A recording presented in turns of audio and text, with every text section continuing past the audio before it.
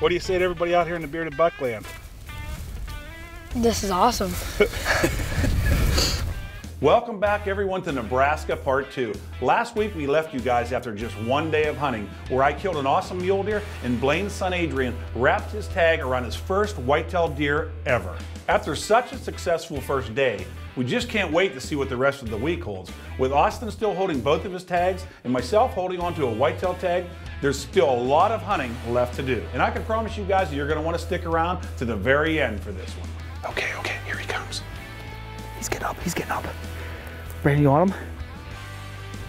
This place is amazing. This is my favorite trip to come every year.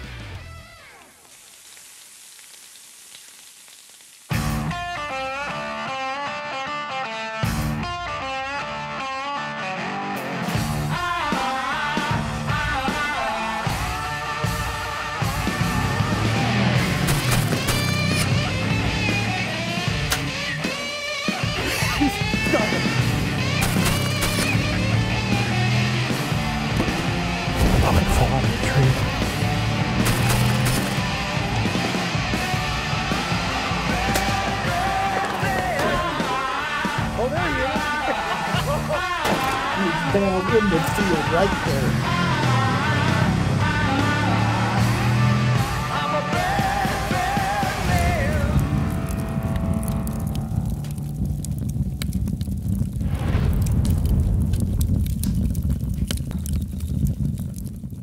So picking it up where we left off after a long night of celebrating, we got up semi-early the next morning and got back out there in search of whitetails. So Austin headed back to the ground blind he hunted the first morning, while Blaine and I went over to a big alfalfa field to observe what the deer are doing over there.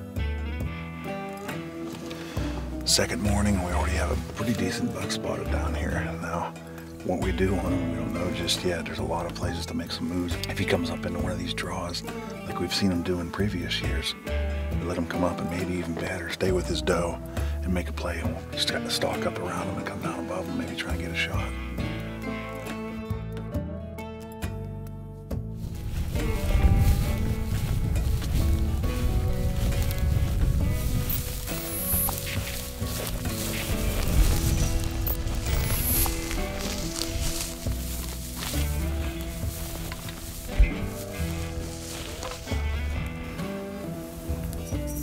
Watched a couple decent bucks chasing some does around and they're running in and out of these big canyons. And we saw a lot of pretty decent bucks getting up in this buck brush on the side of the hill. So we kind of sneaked down on here. We're grunting and rattling a little bit, seeing if we can't pull a buck out of here before we move on and check a few more canyons out.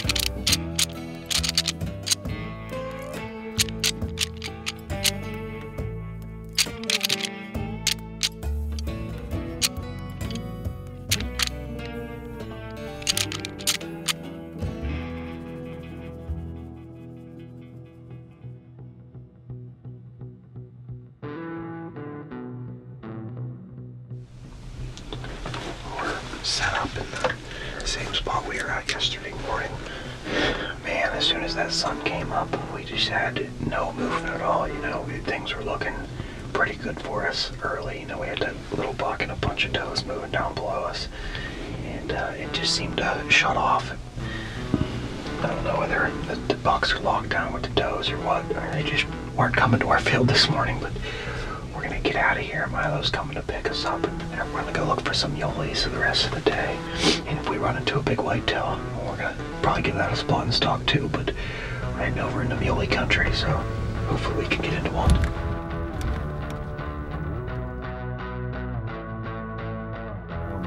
First sort of little canyon that we were glassing. Got this little 3x3 and some does right in front of us. They're not the smartest. It's a good start. We're gonna keep moving here, seeing if we can find some more. It's a perfect day. They should be out sunbathing in the sun somewhere on these hillsides. Oh, let's go find some more.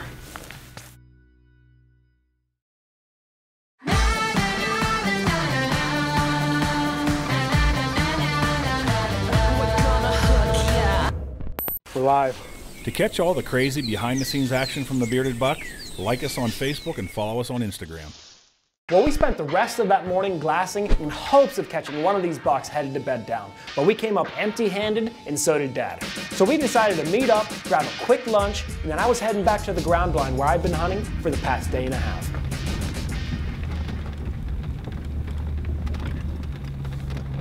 buck right there. It's big. It's really big. It's a really nice deer. It's a really nice deer. That was a really good deer.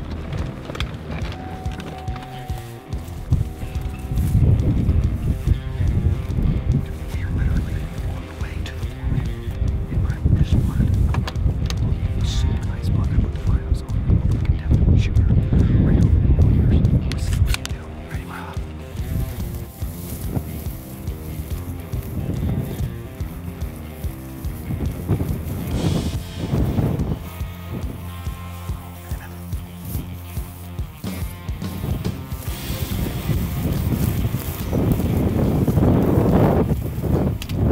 Somewhere right over here, right over the next canyon. Yeah, I know. Maybe we should get high ground. There. Okay. I'm gonna peek over and see if I can see where he's bedded down. So we can go. All right.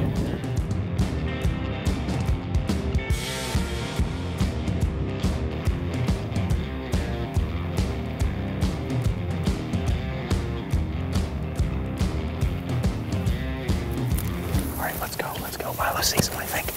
Down.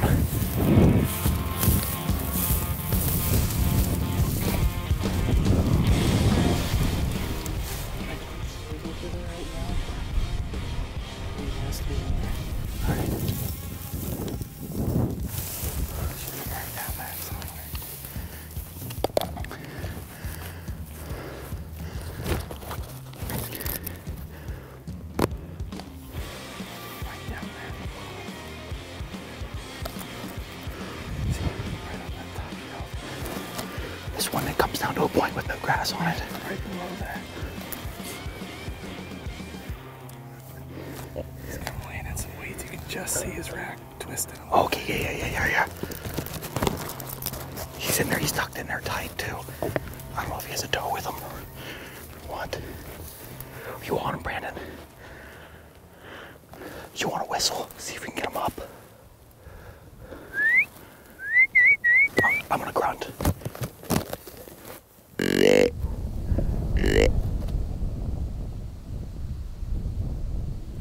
He's getting up. Brandon, you want him? Yep.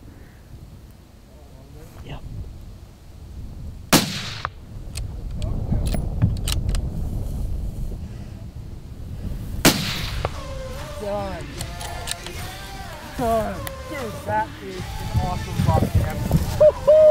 Dude, he's got stuff all over him, man. Oh, dude, what a stalk. We stalked up probably 400 or 500 yards the whole way up here. We were literally on our way to the stand and we saw a giant racked buck. We were like, holy crap. We pulled the truck to the side, stalked up the whole way over here. He was bedded twice. We couldn't see him in the camera. We could hardly see him with binos or anything. And I just grunted to him there. He stood up and game over, man. That's a good deer. Oh yeah, that's nice buck. Oh my.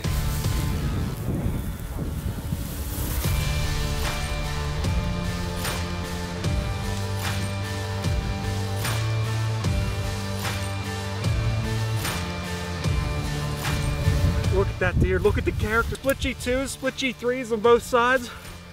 Oh my. Blaine has the deer, man. What an awesome couple of days it's been in Nebraska. Look at this deer. What a tank, man. Look at the mass. Milo, thank you. That was an awesome, awesome stalk.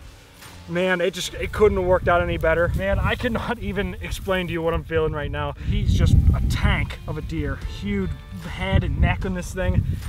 Oh, Blaine has the deer, man, I'm telling you. Blaine and Milo have it figured out here in Nebraska. Tons of great whitetail and mule deer. I cannot tell you how pleased I am to take this guy. He might be my best deer to date.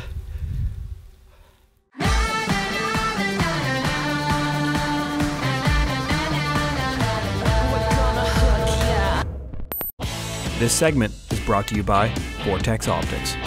Vortex, the force of optics.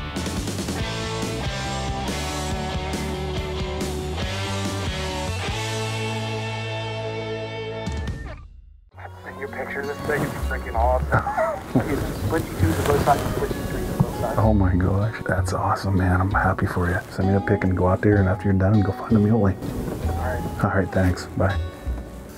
Well, we just got set up for an evening sit here, and as of the time we left Austin after lunch, he was still holding a mule deer and a whitetail tag, but I just got that call I've been waiting for, saying that he just slammed a big whitetail. And we're in an elevated platform. I'm overlooking a bottom here. We're sitting at the middle of about 5 different draws coming together with heavy timber in front of us.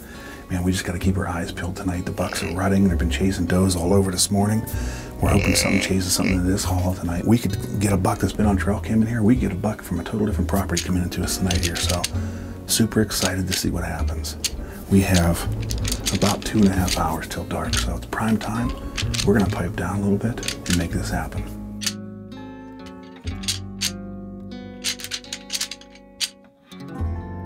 So while Dad was trying to rattle in some cows, Milo and I were loading up my buck into the truck when we got word from Blaine that he spotted a good muley on the other side of the property. So with less than 2 hours until sunset, we had to kick it into high gear to get over there in time.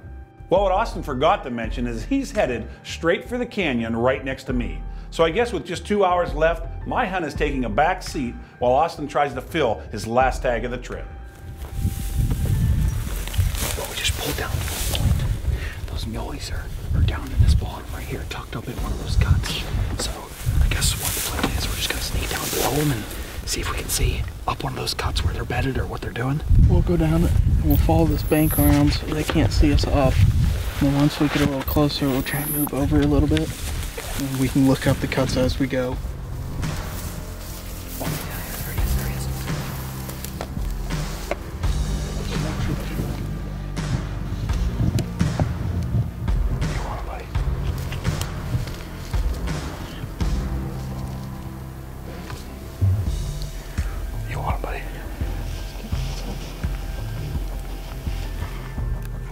Broadside.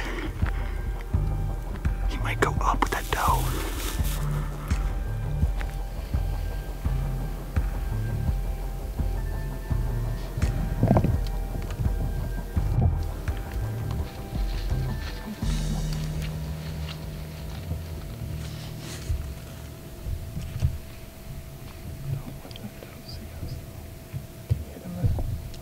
You want him?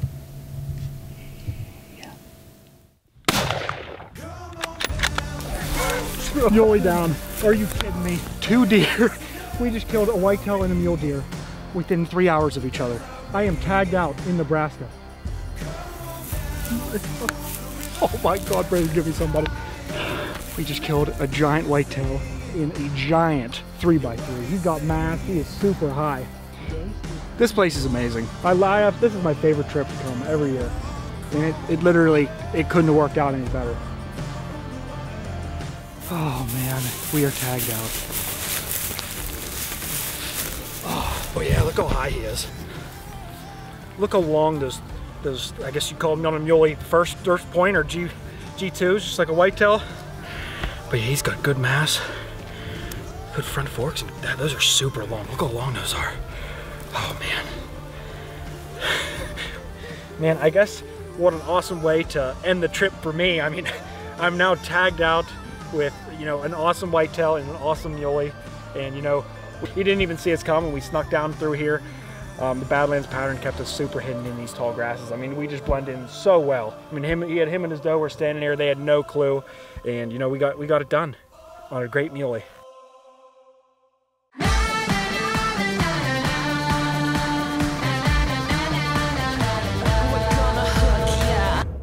Well, after Austin messed up my hunt on the second afternoon to kill his mule deer, I was left with 3 days to fill my last tag. And with how this week has been going so far, filling this last tag should be no problem at all. But as the days passed, it seemed like these bucks got locked down with does. We searched everywhere looking for an active buck, and on the last day, we were finally able to get in front of a buck that was hot on a doe.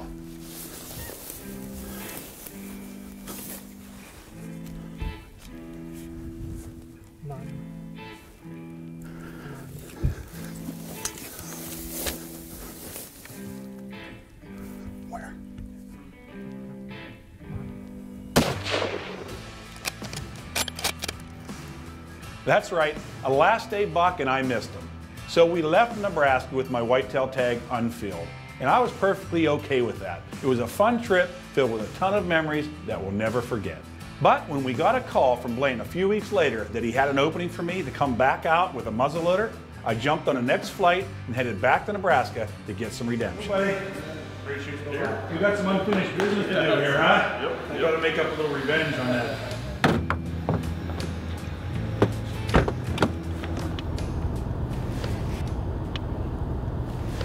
Well, we just rolled into the ranch for the first time on our second trip out to Nebraska this year, trying to have a little bit of revenge on a buck that I missed in rifle season.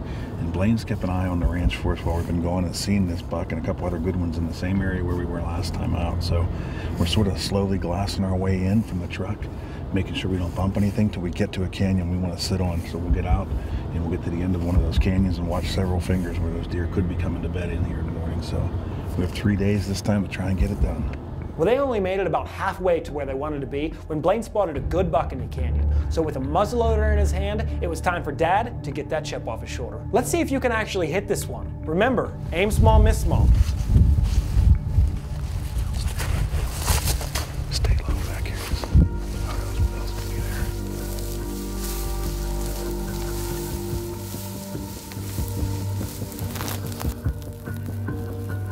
I see him now. We're not but 120, 140 yards of that deer. I can't tell whether he's bedded down.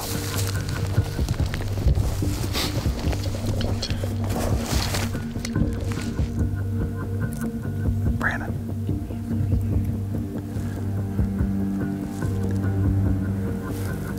Brandon, he's going down the ravine.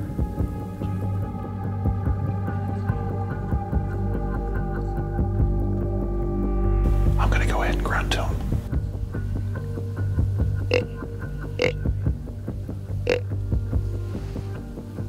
Okay, here he comes.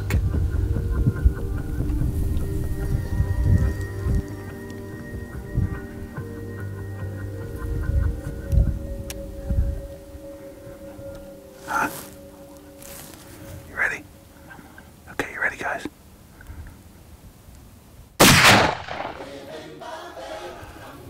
Oh. After all that. Oh my gosh, man. We grunted that buck in out of that. We watched him for an hour, a little over an hour.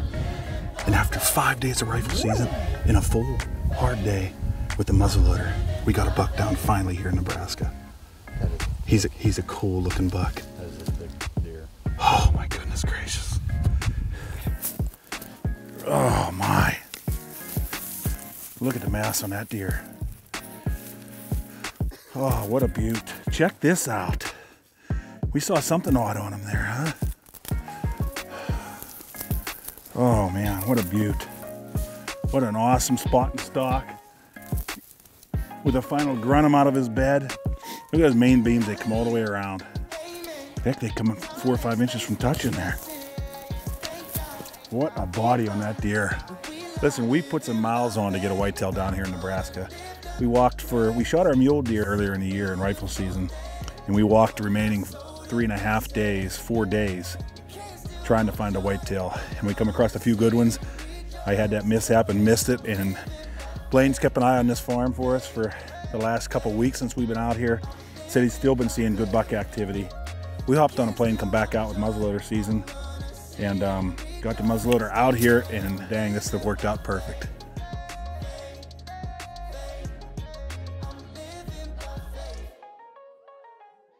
I can't think of any better way to wrap up season 4 than another great hunt in Nebraska with my dad. You know, the main reason we started filming our hunts here at the Bearded Buck was to preserve on video the experiences that our right to hunt has provided us and to pass those experiences on to the next generation. We try to show hunting and the outdoors in a good light, to encourage others to take this sport and start a new tradition of their own. With that being said, and I know my dad mentioned it last week, our hunting traditions have never been under attack more than they are right now. So I want to highly encourage each and every one of you to get out and vote. I'm talking about voting at all levels, local, regional, state, and national. Your vote counts. I'm not going to sit here and tell you who to vote for. All I'm asking you to do is to get out and vote your values. If you want to be able to pass the hunting traditions on to your kids and your grandkids, like Blaine and all of us have, the choice is clear. I bring this up because it has recently been brought to my attention from the great folks over at Hunter Nation that over 50% of sportsmen are not voting at all. More directly, here in Pennsylvania, we have over 1.6 million licensed hunters and fishermen in our state. Out of that 1.6 million, over 600,000 of them did not vote in the last election. We all need to vote our values. It's a clear choice to us, so I'll wrap up by asking you to please get out and vote your values to protect the future of this great tradition. And myself still holding on to a whitetail tag, there's still a lot of In hopes of catching one of these bucks heading back downtown.